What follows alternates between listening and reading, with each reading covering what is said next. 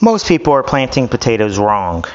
They'll take 10 pounds of seed potatoes, which I have here, 18 of them, and they'll slice the potatoes up and throw them in the ground willy-nilly and hope for the best. Make like 35 foot of row with no potato left over.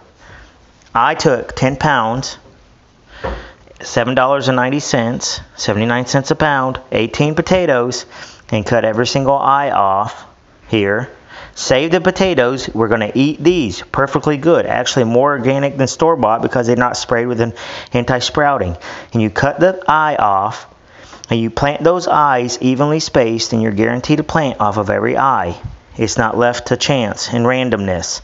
And we still eat that. So $7.90, 150 foot row of potatoes, and still eating the potatoes.